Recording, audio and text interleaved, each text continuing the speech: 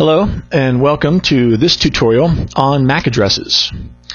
As a network administrator, you will come across addressing all the time, be it a layer 3 IP address or a layer 2 MAC address. So being comfortable with addressing is really important, not only on an operational level and a troubleshooting level, but also a design level.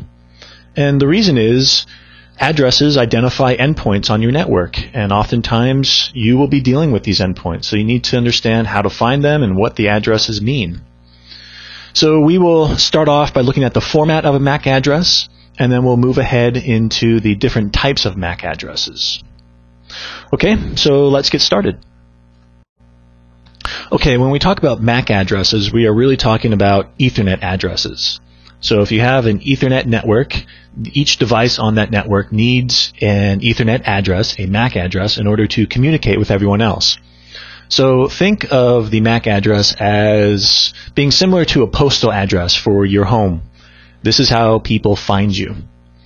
And Ethernet addresses are defined, they're called MAC addresses because they're defined in the MAC protocols like 802.3.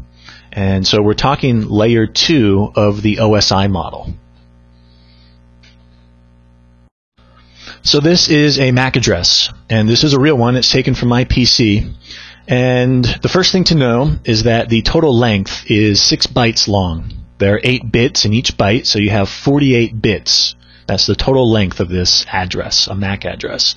And you'll see they are often written in hexadecimal. So if you haven't taken any time yet to get familiar with hex, please do so, because MAC addresses are almost always written in hex.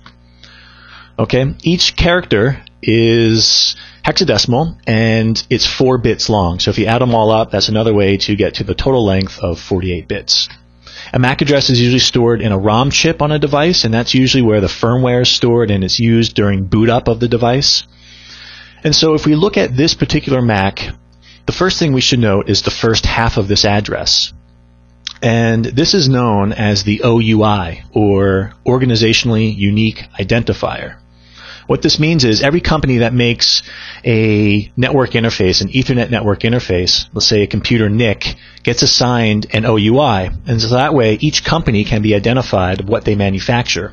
In fact, if you were to take this one or the one on your PC and Google it, you'll come up with a list of each manufacturer and their associated OUI. So you can identify the make of the card. The second thing to notice has to do with the second half of this MAC address. And this is a unique number that each company is responsible for assigning. So if I'm a manufacturer of NICs and I create 10,000 cards, each card is going to have a unique number, this second half. And so by doing that, we put the two halves together, and so we have a unique first half and a unique second half. So when you put them together, you have a unique identifier. This MAC address is known as a globally unique address. There should be no other computer with an Ethernet NIC or port on it which has this same MAC address. Okay, very important to understand. If you want, you can find yours. If you're on a Windows PC, you can type ipconfig/all and you will see your MAC address. If you're on a Linux box, ifconfig-a, you may see the format a little bit differently. Every 8 bits, so every byte, you may see a colon as opposed to this format. It's just a different way of presenting the MAC address. We have 3 different types of addresses. The first one is a unicast address. So a MAC address that is a unicast means it's an address of one device and one device only. So this is often referred to by a couple other names. You may hear a burned-in address or the Ethernet address or, of course, the MAC address. They're all referring to the same thing. The second type of address is known as a multicast. And a multicast address references a subset of devices on a network. So let's say I have 10 PCs on my local area network. A multicast group could be only, let's say, 4 of them. A broadcast address is a little bit different than a multicast. It is an address which signifies all devices on the network. So with that same local area network I just mentioned, all 10 PCs would be addressed by a single broadcast address. And there's an easy way to identify the broadcast. It looks like this.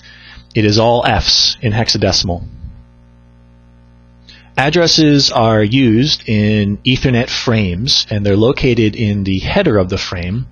And you'll usually see them as both the destination MAC address and the source address. So any device that comes across an Ethernet frame can identify where this frame is supposed to go, and they can also identify who created it, who sourced that frame. Okay? And that's pretty much everything you need to know about MAC addresses. Let's take a quick summary of what we went over. So, we know MAC addresses are 6 bytes in length, and they are written in hexadecimal. And the format is essentially two parts. The first part is the OUI, which is the manufacturer, and the second part is a unique number assigned by each manufacturer. You put these together and you have a globally unique address, so no other Ethernet port in the world should use the same MAC address as any other one. They are unique. And then finally we went over the 3 different types of addresses: unicast, multicast, and broadcast, and we know that we can find these MAC addresses in Ethernet frames as both a destination and a source address. Okay, and that is the tutorial on MAC addresses. Thanks for watching.